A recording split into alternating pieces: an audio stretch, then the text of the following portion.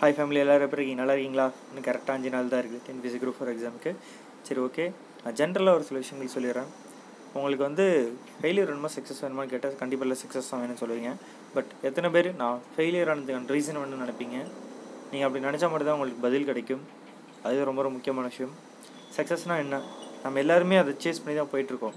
அதை நோக்கி தான் ஓடிட்டுருக்கோம். அது வெற்றி, சரிங்களா? அதை நோக்கி தான் ஓடிக்கிட்டே இருக்கிறோம். பட் நம்ம அது தினமும் பண்ணுமா, இல்லை ஒரு மந்த்லி டார்கெட்டா, இல்லை ஒரு 3 மாதத்துக்கு ஒரு எக்ஸாம் வருது அதை வச்சா அப்படின்னு பார்த்தீங்கன்னா டெய்லி டார்கெட். சின்ன விஷயந்தான். சக்ஸஸில் ஜெயிக்கிறவங்களை பற்றி நம்ம பேச தேவையில்ல. தோக்குறாங்கல்ல, அதுக்கு ஒரு மெயின் ரீசன் இருக்கும் தெரியுமா? ஒரு 2 ரீசன் இருக்கும். ரொம்ப ஆப்டாக புரிகிற மாதிரி சொல்லணும்னா, ஃபஸ்ட்டு டார்கெட், அதாவது ஒரு விஷயம் பண்ணுறதால ஒருத்தன் ஃபெயிலியர் ஆகிறான்னா அதுக்கு என்ன ரீசன் தெரிஞ்சுக்கோங்க. அதாவது அவனோட தாட்ஸ், சிந்தனை தமிழில், சரிங்களா? அவனுடைய தாட்ஸ் ஒன்றா இருக்கும், அவனோட செயல், அதாவது அவனோட ஆக்ஷன்ஸ் வேறு ஒன்றா இருக்கும். அதனால் ஒருத்தன் தோல்வி அடைகிறான். இன்னொன்று பார்த்தீங்கன்னா, நிறைய விஷயங்கள் செஞ்சுக்கிட்டே இருப்பான், கண்டினியூஸாக நிறைய விஷயங்கள் செஞ்சுட்டே இருப்பான். பட் அவனோட சிந்தனைகள் வேறு மாதிரி இருக்கும். அதாவது சிந்தனை பண்ணுறக்கே மாட்டான். புரியுதுங்களா? சிந்தனையே இல்லாமல் கண்டினியூஸாக ஏதோ ஒன்று செஞ்சுட்டே இருந்தாலும் அவன் தோல்வி அடைஞ்சிருவான். ஸோ இப்போ சக்ஸஸ் ஆகிறதுக்கு என்ன தேவை? உங்களுடைய சிந்தனையும் செயலும் ஒன்றா இருக்கணும். அதாவது ஒரு எக்ஸாம் நீங்கள் படிக்கிறீங்கன்னா சிலபஸ் ஃபுல்லாக முடித்து கம்ப்ளீட்டாக அந்த நாலேஜ் எடுத்துக்கிட்டு, கரண்ட் அஃபேர்ஸ் ஃபுல்லாக நாலேஜ் எடுத்துக்கிட்டு, நான் வந்து கரெக்டாக அதுக்கான ப்ராக்டிஸ் பண்ணிகிட்டே இருந்த மாதிரி தான் பாஸ் ஆகுன்ற ஒரு திடமான ஒரு சிந்தனை இருக்கணும். அந்த சிந்தனை உங்களுக்கு ஸ்ட்ராங்காக இருந்தால் மட்டும்தான் நீங்கள் படிக்கிறதுல ஃபுல் கான்சன்ட்ரேட் பண்ணுவீங்க. அதே உங்கள் லைஃப்பில் எடுத்துக்கணுன்னா, இன்றைக்கி இந்த தப்பு பண்ணியிருக்கோன்னா நாளைக்கு அந்த தப்பை பண்ணக்கூடாது. நீங்கள் திடமான சிந்தனை வச்சுருந்தா மட்டும்தான் அது உங்கள் ஆக்ஷனில் காட்டும். இன்றைக்கி நீங்கள் ரொம்ப கோவக்காரனாக இருக்கீங்க, இல்லை கோவக்காரியாக இருக்கீங்கன்னு வச்சுக்கோங்களேன். நீங்கள் கோவமே படக்கூடாதுன்னு நினைக்கிறீங்க. நாளைக்கு உங்கள் குழந்தையோ, இல்லை உங்கள் அப்பா அம்மாவோ, இல்லை யாரோ உங்கள் ஃப்ரெண்ட்ஸோ தப்பு பண்ணிட்டாங்கன்னா டப்புன்னு ஒரு கோவம் வரும் பார்த்தீங்களா? அந்த செகண்ட் நீங்கள் கண்ட்ரோல் பண்ணிட்டீங்கன்னா, கண்ட்ரோல் பண்ணி வார்த்தையை விடாமல் அழகாக டப்புன்னு ஒரு நார்மலாக பேசிட்டிங்கன்னா நீங்கள் அன்றைக்கி உங்களை ஜெயிச்சுக்கிட்டீங்க. அதே ஸ்டூடெண்ட்ஸ் வச்சு சொல்கிறேன், நம்ம TNPSC ஸ்டூடெண்ட்ஸ்க்கே சொல்கிறேனே, இன்றைக்கி நீங்கள் ஒரு பிளான் போடுவீங்க. அதை நம்ம ஷெடியூல் கண்டிப்பாக எல்லாருமே போடுவோம். அது எல்லோரும் கரெக்டாக ஃபாலோ பண்ண முடியுமா? அதுக்கு தான் பெரிய பிரச்சனை. அதில் தான் உங்களோட சிந்தனை என்ன, உங்கள் தாட்ஸ் என்ன. அதாவது நீங்கள் ஒரு பிளான் போடுறீங்கன்னா அது உங்களால் முடியுமா முடியாதான்ற ஃபஸ்ட்டு நீங்கள் ரியலைஸ் பண்ணணும். உங்களால் முடிஞ்ச பிளானை மட்டும் தான் நீங்கள் போடணும். ரொம்ப க்ரீடியாகவும் யோசிக்கக்கூடாது, சரிங்களா? அதாவது ஒரு ஓவர் கான்ஃபிடென்ஸில் நம்ம ஷெடியூல் போட்டக்கூடாது. அது ரொம்ப ரொம்ப முக்கிய விஷயம். நீங்கள் ஒரு ஷெடியூல் போடுறீங்கன்னா அது உங்கள் லெவலுக்கு, உங்கள் உடம்புக்கு எவ்வளோ தாங்கும், உங்கள் மனசுக்கு எவ்வளோ தாங்கும்னு சொல்லிட்டு கரெக்டாக அதை யோசிச்சு போடணும். அதாவது நீங்கள் கம்மியான டார்கெட் கூட வச்சுக்கோங்க ஒரு நாளைக்கு. அந்த டார்கெட்டை நீங்கள் முடிக்கிறீங்களா? அதான் இன்றைக்கி காலைல நான் இது ஆரம்பித்து நான் நைட்டு இதுக்குள்ளே முடிப்பேன் அப்படின்னு ஒரு டார்கெட் வச்சுக்கோங்க. அதை நீங்கள் நைட்டு முடிச்சிட்டிங்கன்னா அன்றைக்கி நீங்கள் சக்ஸஸ், அதாவது அந்த டேக்கான சக்ஸஸ் நீங்கள் அனுபவிச்சிட்டிங்க. புரியுதுங்களா? நீங்கள் ஒரு 60 நாளைக்கு படிக்கணும், இந்த 60 நாளைக்கு இதான் பிளான் சொல்லிட்டு ஒரு போட்டு வச்சுருக்கீங்கன்னா, அந்த 60 நாளுக்கு தினமும் சக்ஸஸ் அடிச்சுக்கிட்டே இருக்கிறீங்கன்னா கண்டிப்பாக உங்களுடைய ஃபைனலாக நீங்கள் எதிர்பார்க்குற விஷயங்களே சக்ஸஸாக தான் வந்து நிற்கும். ஆவரேஜ் நம்ம படிக்கிறது தானே. அதாவது நீங்கள் எல்லாத்துலேயும் ஒரு 80 அடிச்சுட்டே இருக்கீங்கன்னா 80 தான் வரும். 180 அடிக்கிறீங்கன்னா 180 தான் வரும். புரியுதுங்களா? ஸோ உங்களுடைய ஆவரேஜ் என்ன, அதை டிசைட் பண்ணுங்கள். நம்ம சக்ஸஸ் நோக்கி ஓடுறதுக்கு முன்னாடி நம்ம ஏன் தோல்வி அடைகிறோன்றதை நம்ம ரியலைஸ் பண்ணிட்டாலே போதும். அதுதான் முக்கியமான விஷயம். TNPSC நம்மளுடைய கனவாக இருக்கலாம், பட் அதுவே வாழ்க்கைன்னு நினச்சி வாழ்கிறவங்க நிறைய பேர் இருக்கிறீங்க. உங்களுடைய கனவுகளை வந்து நினைவாக்குறதுக்கு ஒரே ஒரு சின்ன விஷயந்தான். இதுக்கு நம்ம உழைக்கணும், நம்மளோட ஆக்ஷன்ஸில் காட்டணும், சின்ன சின்ன விஷயத்துலேயே அதில் காட்டணும். தோல்வி அடைகிறதுக்கு பயப்படக்கூடாதுங்க. புரியுதுங்களா? குரூப் 4 ஃபெயில் ஆகிட்டேன், நான் குரூப் 4 சரியாக படிக்கலை, இன்னும் 5 நாள் தான் இருக்குது, என்னால் எதுவுமே பண்ண முடியாது அப்படின்னு நினச்சிக்கிட்டு வேறு ஏதாச்சும் வேலைக்கு போகிறவங்க, வேறு அடுத்த ஸ்டெப் யோசிச்சு சரி ஃபாரின் போகிற முடிவு பண்ணுவாங்க. சில பேர் நான் டீச்சிங் வேலைக்கு போகிறவங்க, சரி நான் டியூஷன் எடுக்கிறேன்றாங்க. சில பேர் நான் ஏதாச்சும் கல்யாணம் பண்ணிக்கிறேன்றாங்க. சில பேருக்கு கேர்ள்ஸ்க்குலாம் வந்து ஏகப்பட்ட பிரச்சனை இருக்குது, உங்களுக்கே தெரியும். சரி ஓகே இந்த நேரத்துக்கு சரி இது என்ன பண்ணுறது, நல்ல மாப்பிள்ளை வந்துச்சுன்றாங்க, சரி போ கல்யாணம் பண்ணிட்டு போ அப்படி சொல்லி போயிடுவாங்க. என்ன சொல்கிறேன்னா, கல்யாணம் பண்ணுறதுக்கு முன்னாடி இன்றைக்கி ஜென்ரலாக ஒரு 20 பவுன் இல்லாமல் கல்யாணம் பண்ண முடியல. ஜென்ரலாக ஒரு நார்மலாக ஆவரேஜாக எடுத்துக்கோங்களேன். ஒரு 10 பவுன்லேருந்து ஒரு 20 பவுன் கேட்குறாங்க, ஒரு கார் கேட்குறானுங்க, மனசாட்சியே எல்லாம் கேட்குறாங்க, அது வேறு விஷயம். பட் உங்களுடைய தகுதி எங்கே இருக்குது? அதாவது அப்பா அம்மா நம்மளை இந்த உலகத்துக்கு கொடுக்குறது மட்டும் தான் அவங்க வேலை. புரியுதுங்களா? இந்த உலகத்தை நம்மளுக்கு கண்ணில் காட்டி இது இப்படி பண்ணும்பா, இதெல்லாம் நல்லது இதெல்லாம் கெட்டது மட்டும் தான் சொல்கிறது தான் அவங்க வேலை. அதுக்கப்புறம் நம்ம வேலை எல்லாமே. நாளைக்கு ஒரு மாப்பிள்ளை உங்கள்கிட்ட வந்து கேட்குறான்னா வரதட்சணை பற்றி பேசக்கூட உங்கள்கிட்ட பேச பயப்படணும். ஃபஸ்ட்டு இந்த பொண்ணு ஸ்ட்ராங்காக இருக்கிற பொண்ணு, இந்த பொண்ணு இந்தமாரி ஒர்க்கில், அதாவது இந்த ஒர்க்கில் இருக்காங்க, இவங்கள்ட்ட இதெல்லாம் பேச முடியாது, அவங்களுக்கு இந்தளவுக்கு நாலேஜ் இருக்கும், ஒரு டிஎன்பிஎஸ்சி எக்ஸாம் பாஸ் ஆகிறவங்க என்னென்ன நாலேஜ் இருக்குன்னு நினைக்கிறீங்களா? அதாவது இந்திய அரசியலமைப்பை கரைச்சி குடிச்சிருப்பாங்கன்னு வச்சுக்கோங்களேன். ஏன் சொல்கிறேன்னா, சில முக்கியமான விஷயங்கள் நம்ம படித்து முடிச்சிருப்போம். அப்படின்றப்ப அங்கே இருக்கிற பெண்கள் எப்படி இருப்பாங்கன்னு யோசிச்சு பாருங்கள். ஃபஸ்ட்டு போல்ட் ஆகிடுவாங்க. ஏன்னா அவங்களுக்கு உலகத்தில் எதுவும் தெரியாத ஒரு பொண்ணாக இருந்தால் கூட, அது ரொம்ப அப்பாவியாக அந்த அம்மஞ்சியாக இருந்தால் கூட, இந்த இதெல்லாம் படிக்கிறப்ப நம்ம ஸ்கூலில் படிக்கிறதுலாம் வேறு. ஒன்ஸ் எக்ஸாமுக்காக படிக்கிறப்ப நம்ம ரொம்ப டெப்த்தாக படிப்போம், புரிஞ்சுக்கிட்டு படிப்போம். புரிஞ்சுட்டு படிக்கிறப்ப நம்ம வாழ்க்கையில் சுற்றி எல்லாத்தையுமே பார்க்குறப்ப அந்த பொண்ணுக்கு ஒரு ஹெவி கான்ஃபிடன்ஸ் வரும். அந்த பொண்ணை பார்த்தா பயப்படுவாங்க. ஃபஸ்ட்டு சில விஷயங்கள் கேட்கக்கூடாது, அப்போ பயப்படுவாங்க. ரைட்டுங்களா? பயன்ட்டு என்ன ஆகும்?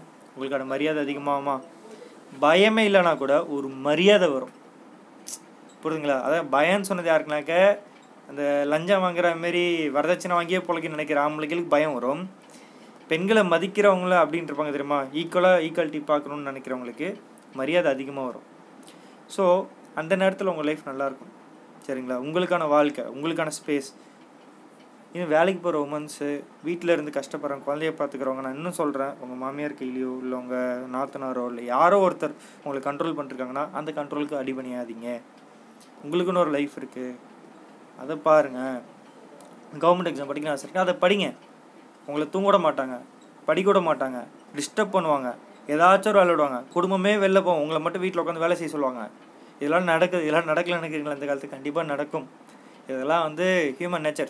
இன்னும் சில மிருகங்கள் வாழ்ந்து கொண்டே இருக்கிறது. அதாவது அன்புன்னு ஒரு விஷயம் இருக்குதுன்னா அதுக்கு ஆப்போசிட் ஒன்று இருக்கும், வெறுப்புன்னு ஒன்று இருக்கும், பொறாமன்னு ஒன்று இருக்கும். எல்லாருக்கும் அந்த பொறாமை இருக்கிறது உண்மை தானே? எல்லாருக்குள்ளேயும் இருக்கும். அந்த பர்சன்டேஜ் லெவல் அதிகமாக தான் பொறுத்து இருக்குது. ஸோ அந்தமாரி பர்சன்டேஜ் கொஞ்சம் வெளில வாங்க. நீங்கள் நினச்சா தான் வெளில வர முடியும். நீங்கள் எந்த கடவுளானு நினச்சிக்கோங்க. முதல்ல நீங்கள் உங்களை நம்புங்க. சரிங்களா? இது பெண்களுக்கானது. பசங்க சக்ஸஸ்க்கு ஒரு சின்ன சின்ன விஷயங்கள் நான் சொல்லிட்டேன். சில தம்பிகள், சில பசங்க அப்படின்னாக்கா நான் சின்ன விஷயம் தான் சொல்லுவேன். உங்கள் லைஃப்பில் நீங்கள் சில கெட்ட பழக்கங்களை விடணும்னு நினைப்பீங்க. அதாவது மேபி சில பேர் சிகரெட் ஸ்மோக்கிங் இருக்கலாம், சில பேர் ட்ரிங்கிங் ஹேபிட் இருக்கலாம், சில பேர் ஃப்ரெண்ட்ஸ் கூட சேர்ந்து ஊர் சுற்றிக்கிட்டே இருக்கணும்னு நினைக்கலாம், சில பேர் படத்தை மட்டுமே பார்த்துட்டே இருக்கணும்னு நினைக்கிறேன். அதாவது படத்தை பார்க்கணும், அதாவது நீங்கள் சினி ஃபீல்ட் ஆசை இருக்காது, பட் ஆனால் அதுலேயே ஒரு அடிக்டடாக இருப்பீங்க. ஏதோ ஒரு விஷயத்துக்கு நீங்கள் அடிக்டடாக இருக்கீங்கன்னா தயவு செஞ்சு உங்கள் அம்மா அப்பாவை பற்றி நினச்சி பாருங்கள். அம்மா அப்பா இல்லாதவனுக்கு தான் அம்மா அப்பாவோட கஷ்டம் தெரியும். புரியுதுங்களா? அம்மா அப்பா இருக்கவனுக்கு, அதாவது நம்மளுக்கு ஒரு விஷயம் கிடைக்கிதுன்னா, ரொம்ப ஈஸியாக கிடச்சிச்சுன்னா அதுக்கு மேலே அட்வான்டேஜ் எடுப்போம். அட்வான்டேஜ் எடுத்தாக்க ஈஸியாக நம்ம சிங்கப்படுத்திட்டு போயிட்டே இருப்போம். அதே நம்ம கூட தானே இருக்க போகிறாங்க, என்ன போகிறாங்க சொல்லி நம்ம மதிக்கவே மாட்டோம். ஜென்ரலாக அது ஒரு தாட் வரும், இன்டெரக்டாச்சும் ஒரு நம்ம டேரெக்டாக அது நம்ம அதை நினச்சி பண்ணலாம் கூட, நம்ம இன்டெரக்டாக அதை தான் பண்ணிகிட்ருக்கோம். அதனால் சில விஷயங்கள்லாம் விட்டுருங்க. இது விடுறதால என்ன யூஸ்னாக்கா உங்கள் லைஃப் நல்லாயிருக்கும். அதுக்கு பதிலாக நீங்கள் எக்ஸசைஸ் பண்ணுங்கள், கான்சன்ட்ரேட் பண்ணுங்கள், உங்கள் உடம்பை ஃபிட் பண்ணுங்கள், ஒரு வெறித்தனமாக உடம்பேற்றுங்க. ஒரு உடம்பேற்றுறதுல என்ன ஈஸி இருக்குது, என்ன ஒரு விஷயம் இருக்குன்னா, உடம்பேற்றுறதுனா ஃபிட்டாக வச்சுக்கோங்க. அதாவது கண்ணம்னான்னு அப்படியே பீம் படத்தில் வர மாதிரி உடம்பேற்ற சொல்ல, ஒரு நார்மலாக, புரியுதுங்களா? ஒரு கந்தசாமி கேரக்டரில் ஒரு நார்மல் ஃபிட்னஸ் வச்சுருப்பார்ல, அந்தமாதிரி ஃபிட்னஸ்க்கு வந்தாலே போதும் நீங்கள். ஸோ அதுமாரி உங்கள் உடம்பை ஃபிட் பண்ணுங்கள். உங்கள் உடம்பை ஃபிட் பண்ணுறப்ப அதுக்கு உங்களுக்கு கண்டினியூஸாக நீங்கள் அது பண்ணுறப்ப உங்களுக்கு ஒரு ரெகுலர் ஆக்டிவிட்டி வரும். அந்த ரெகுலர் ஆக்டிவிட்டியில் உங்கள் உடம்பு நல்ல ஒரு இதில் இருக்கும், மனசு தெளிவாக இருக்கும், நீங்கள் தப்பானது யோசிக்க மாட்டீங்க. ஸோ அதுக்கப்புறம் நீங்கள் எக்ஸாம் பாஸ் ஆகிறதுக்கு ரொம்ப ஈஸியாக இருக்கும். புரியுதுங்களா? அதாவது நீங்கள் படிக்கிறது முக்கியம், எக்ஸசைஸ் பண்ணுறது முக்கியம். இன்னும் இது எல்லாத்தையும் விட ரொம்ப ஈஸியான ஒரு வேலை என்ன தெரியுமா? காலையில் சீக்கிரம் எழுந்திரிங்க. என்ன இருக்குது காலைல 3 மணிக்கு எந்திரிக்கல என்ன இருக்குது, 5 மணிக்கு எந்திரிக்கல என்ன இருக்குது? சரி ஓகே, காலையில் என்ன 3 மணிக்கு எந்திரிக்கணும்னா நீங்கள் என்ன பண்ணலாம்? நைட்டு 8 மணிக்கு 9 மணிக்கு தூங்கிடலாம். ஒரு டார்கெட்டு. அதாவது அடுத்த எக்ஸாம் படிக்கிறவங்க சொல்கிறேன். இப்போ எக்ஸாம் படிக்கிறவங்க ஒரு 5 நாளைக்கு கொஞ்சம் அந்தளவுக்கு கண்ணம் தான் படிப்பீங்க, எனக்கு தெரியும். பரவாயில்ல, மேக்ஸிமம் 5 மணி நேரம் 4 மணி நேரத்துக்கு மேலே தூங்கிடுங்க. சரிங்களா? அதான் ரொம்ப ரொம்ப முக்கியமாக இருந்தது எக்ஸாம் டைமில். தயவு செஞ்சு தூக்கத்தை பார்த்து பத்திரமா யூஸ் பண்ணுங்கள். காலைல சீக்கிரம் எந்திரிங்க. காலைல 3 மணிக்கு, அதாவது நீங்கள் அதுக்கு தகுந்த மாதிரி டைமிங் வச்சுக்கோங்க. காலைல 3 மணிக்கு எந்திரிக்க முடியும்னா எந்திரிக்க முடியும். சில பேர் நினைப்பீங்க, என்னால் இந்த டைம் எந்திரிக்க முடியலையே, எனக்கு ஒரு சோம்பேறித்தனம் இருக்குது. உங்களோட முதல் எதிரி சோம்பேறி தானே, அதை உடச்சிட்டாலே போதும். இல்லை, அலாரம் அடித்தா அந்த அலாரத்தை அடிக்கிறது மாதிரி நான் எந்திரிப்பேன்னு நினைங்க. நீங்கள் என்ன நினைக்கிறீங்களோ அது தாங்க நடக்கும். சிம்பிளாக உங்களுக்கு சொல்லிட்டா, அல்லாது அற்புத விளக்கு இருக்குல்ல, அது உங்கள் கையில் இப்போ இருக்குன்னு வச்சுக்கோங்களேன். நீங்கள் அதை தேய்ச்சிங்கன்னா ஒரு பூதம் நிற்கும். அது என்ன சொல்லுதுன்னா, நீங்கள் என்ன கேட்டாலும் நான் தரேன் அப்படின்ட்டு. ஓகேங்களா? அதில் 3 வாரம் தான் நான் கேட்டால் தருன்னு சொல்லும். ஆனால் நீங்கள் ஒரு விஷயம் புரிஞ்சுக்கோங்க, நீங்கள் எத்தனை தடவை தேய்ச்சாலும் அது தந்துகிட்டே தான் இருக்கும். அதுதான் இன்ஃபினிட்டினா நீங்கள் எத்தனை தடவைனா கேட்கலாம். அதுதான் ரியாலிட்டி. நீங்கள் என்ன கேட்கணும் அதான் உங்களுக்கு கிடைக்கும். நீங்கள் அந்த பூதத்தை போயிட்டு ஐயோ, நீங்கள் அந்த நேரத்தில் நீங்கள் ஏதோ ஒரு அப்செட்டாக இருக்கீங்கன்னு சரி எனக்கு எதுவுமே நல்லதே நடக்காதுன்னா ஓகே, உங்களுக்கு எதுவும் நல்லதே நடக்காது. திரும்ப அது ரிட்டன் தான் கொடுக்கும். இல்லை எனக்கு எல்லாமே நல்லதாக நடக்கும், எனக்கு இந்த விஷயம் கிடைக்கும், நான் அந்த எக்ஸாம் பாஸ் ஆகிடுவேன் அப்படின்னா ஓகே நீங்கள் அந்த எக்ஸாம் பாஸ் ஆயிடுவீங்க. ஒரு மிரர் மாதிரி நீங்கள் என்ன சொல்கிறீங்க அதே வார்த்தையில் உங்களுக்கு ரிஃப்ளெக்ட் ஆகும்னு வச்சுக்கோங்களேன். இதுதான் பெரிய பெரிய புத்தகங்களை சொல்லி பெரிய பெரிய அறிஞர்களை சொல்லி பெரிய பெரிய இதாக சொல்கிறாங்க. கடைசியாக சொன்ன பார்த்தீங்களா, அதான் நீங்கள் என்ன நினைக்கிறீங்களோ அதுதான் உங்கள் தாட்ஸ், உங்கள் சிந்தனைகள் எவ்வாறு இருக்கிறதோ அவ்வாறே உங்கள் வாழ்க்கை அமையும். சரிங்களா? இருக்கிறது ஒரு லைஃபுங்க, இதில் பொறாம வேணாம், எல்லாருக்கும் பொறாமல் இருக்கும் தான். சரிங்களா? ஏதோ ஒரு மனசுக்குள்ளே எங்கேயோ ஒரு இதில் இருக்கும், அதை பற்றி நினைக்க தேவையில்லை. நம்ம ஏன் பொறாமப்பட்டுக்கிட்டு? ஃபஸ்ட்டு தேவை கிடையாதா கோவம்? எதுக்குங்க கோவப்பட்டுக்கிட்டு? எத்தனையோ ஹீரோஸ் சொல்லிருக்கேன், எத்தனையோ பாரு சொல்கிறேன், ஆனால் ஒரே விஷயம் கோவப்படுறது வேஸ்ட் ஆஃப் டைம். ஸோ முடிஞ்சளவுக்கு கோவத்தை கண்ட்ரோல் பண்ணுவோம். நான்லாம் ரொம்ப கோவக்காரன், பட் நான் கண்ட்ரோல் பண்ண ட்ரை பண்ணிருக்கேன். அதாவது நேற்றை விட இது இப்படி இருக்கிற அப்படி தான் முக்கியம். சரிங்களா? அதான் நம்ம மிருகத்திக்கிறது நம்ம லைஃபே. ஸோ கோவத்தை கண்ட்ரோல் பண்ணிக்கலாம். ஒரு எக்ஸாம் பாஸ் ஆகிறதுக்கு இது எல்லாமே தேவை. ஏன்னா டிஎன்பிஎஸ்சி சிலபஸ் பார்த்தீங்கன்னா கண்டினியூஸாக காலையிலேருந்து சாயங்காலம் வரையும் நீங்கள் படிச்சுக்கிட்டே இருக்கணுன்ற டார்கெட்டு. அப்படின்றப்ப உங்கள் மன வலிமையை தான் அங்கே சோதிக்கிறாங்க. சரிங்களா? அதுவும் கண்டினியூஸாக ஒரு 3 மாதம் 6 மாதம் உட்காந்து அது ஒரு விஷயத்தை ஃபாலோ பண்ணணுன்றப்ப, ஏன்னா இந்த போஸ்டிங்கில் என்ன இருக்குதுன்னு நினைக்கிறீங்களா? இது வந்து தமிழ்நாடு பப்ளிக் சர்வீஸுங்க. பப்ளிக் சர்வீஸ் அதாவது பொதுமக்கள் நீங்கள் எதிர்கொள்ளணும். நிறைய இடத்துல பொதுமக்களுக்காக சேவை செய்கிறப்ப எந்த சூழ்நிலையும் நீங்கள் வந்து கரெக்டாக ஒரே நிலையாக இருக்கணும்.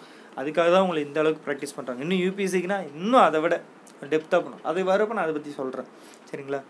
ஸோ சக்ஸஸ் ஆர் ஃபெயிலியர் எந்த ஒரு விஷயமா இருந்தாலும் டைமை பொறுத்து தான் இருக்குது.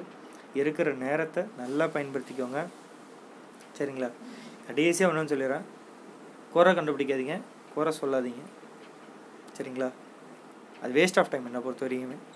ஏன் சொல்கிறேன்னா, நம்ம குறையில் அதாவது சொல்லுங்களேன், ஒரு ஒயிட் ஷீட் இருக்குது, இல்லை ஒரு வெள்ளை கலர் துணி எடுத்து நடுவில் கொஞ்சம் கருப்பாக எதுவும் போட்டுவிட்டாங்க, நம்ம எதை பார்ப்போம்? அந்த கருப்பு கலர் அந்த டாட்டை தான் பார்த்துட்ருப்போம், அந்த வெள்ளை துணியை பார்க்க மாட்டோம். அந்த வெள்ளை துணி அதாவது சின்ன ஒரு டாட்டை பார்த்து நம்ம உட்காந்து கன்ஃபியூஸ் ஆகிட்டே இருப்போம். ஏன் இப்படி இருந்துச்சு, எதுக்கு வந்துச்சு சொல்லிட்டு யோசிச்சுருப்போம். தேவையே கிடையாது. இந்த வெள்ளையை பார்த்து சந்தோஷப்படுங்க. சரிங்களா? குறை சொல்கிறது வேஸ்ட் ஆஃப் டைம். அது சொல்லாமல் இருந்தாலே நம்ம நல்லா இருப்போம். குறையை கண்டுபிடிக்காதீங்க, இது ரொம்ப ரொம்ப முக்கியமான விஷயம். சரிங்களா? இருக்கிறத வச்சு சந்தோஷப்படுங்க. எல்லாமே உங்களுக்கு நல்லபடியாக நடக்கும். எல்லாராலையும் எக்ஸாம் பாஸ் ஆக முடியுங்க. எல்லாருக்கும் போஸ்டிங் இருக்குதுங்க. சரிங்களா? நீங்கள் படிக்கணும். யார் உண்மையாக உழைக்கிறானோ அவன் பாஸ் ஆகிட்டு போகிறான். அந்த உண்மையான உழைப்பை கொடுங்களேன், நான் உங்களுக்கு சப்போர்ட் பண்ணுறேன் என்னால் முடிஞ்ச அளவுக்கு. Okay family, by, take care, all the best.